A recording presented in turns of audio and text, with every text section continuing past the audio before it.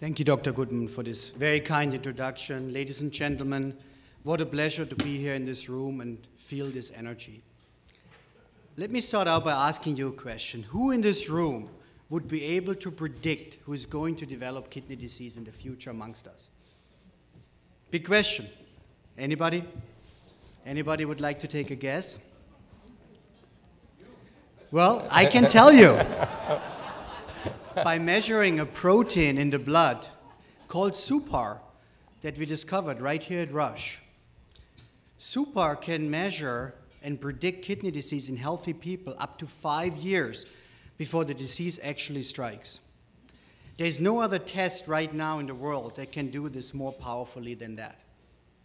Now, you all know that predicting disease is great, but is it causing disease? And we have overwhelming evidence that it actually also causes the disease. And when you know the cause of a disease, you're so much closer to a potential cure.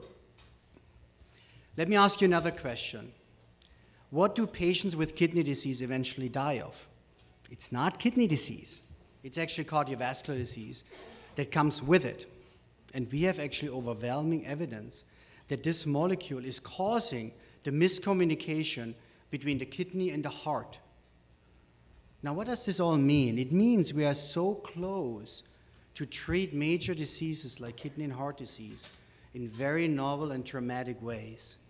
It means that we can change medicine as we know it. I believe we will be successful because our cause is so important and our case is so strong. And with this, ladies and gentlemen, I want to thank you tonight again for coming here, supporting Rush, supporting what we do, and just listening and be part of that journey that we do all together. Thank you.